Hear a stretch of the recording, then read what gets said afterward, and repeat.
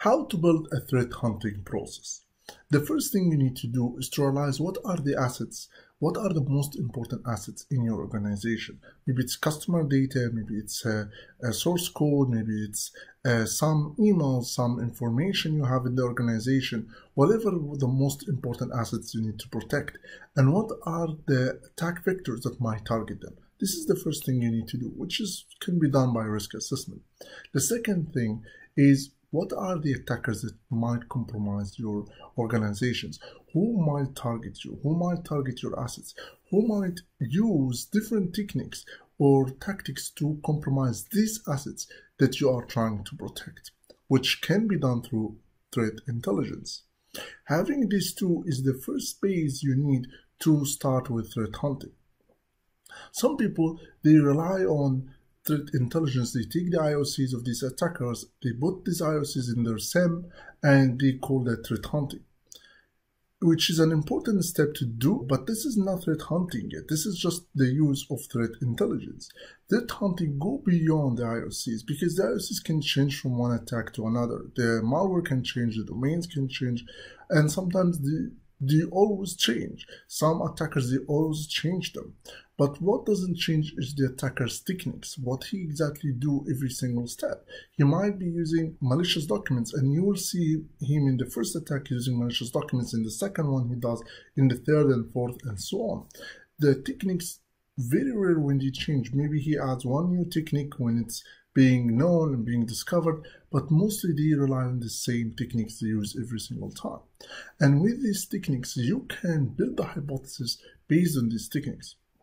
So once you realize your assets, you realize who might target you and their tactics and their techniques, you might take one of these techniques and build a hypothesis around that. Maybe one of the hypotheses that I have been compromised by a malicious document. This malicious document may be sent through normal email and attachment, or might be sent through LinkedIn, through personal emails, or whatever the way this email or this malicious document has arrived to the workstation. Now what I have to do is to investigate a malicious document that has executed a kind of a macro. This might be my hypothesis. Another hypothesis may be the attacker has compromised different machines, but rather than he used the backdoor to communicate back to these machines, he used ngrok to tunnel the RDP communication to the public and basically expose the RDP to the public, so the attacker can easily connect back through RDP to different compromised machines. I can investigate the use of ngrok or TeamViewer. Maybe he installed TeamViewer and he used TeamViewer to access all the compromised machines. I can basically assume this or build this hypothesis and perform an investigation based on that. Basically, the steps that you need to build your own hypothesis. Once you have the hypothesis, has a different way to investigate it. Maybe your hypothesis is mostly based on a technique that can be detected through logs. Maybe it's based on assuming that these specific assets have been compromised. Just these assets have been compromised without thinking about who the attacker and what's the technique.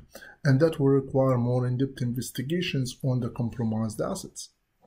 See if there's any sign of compromise and how this compromise had happened, if it actually happened, and how you can either respond to it or create a rule later on to proactively check these assets and make sure that they are not compromised. The same when you are detecting a specific technique like ngrok or TeamViewer, then after you investigate that, if you see that they have been used in one of the compromised machines, then you will kick an incident response process.